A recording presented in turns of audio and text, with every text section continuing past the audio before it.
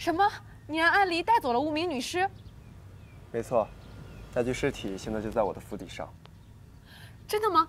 那停尸房里的是什么？一具木偶罢了。太好了！九王爷，你竟敢派人擅闯大理寺，偷走尸体！我要不这么做，昨天晚上被烧毁的就不是一具木偶，而是你们破案的唯一线索。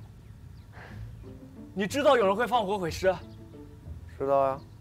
那你为何不救本官的停尸房？你知不知道重新修葺需要花费多少功夫？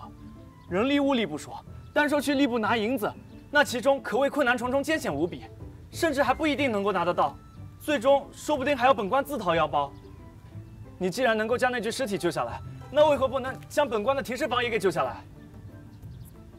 关我什么事儿呢？裴大人，您节哀。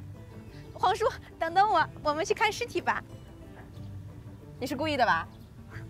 你明明知道户部侍郎怀大人是个出了名的铁公鸡，要想从他手里抠走一个子儿，那可是要做好头破血流的准备的。不仅如此，我让我手下的人昨晚还吹了一阵风，助长了一下火势，让那停尸房烧得更彻底一些。为什么？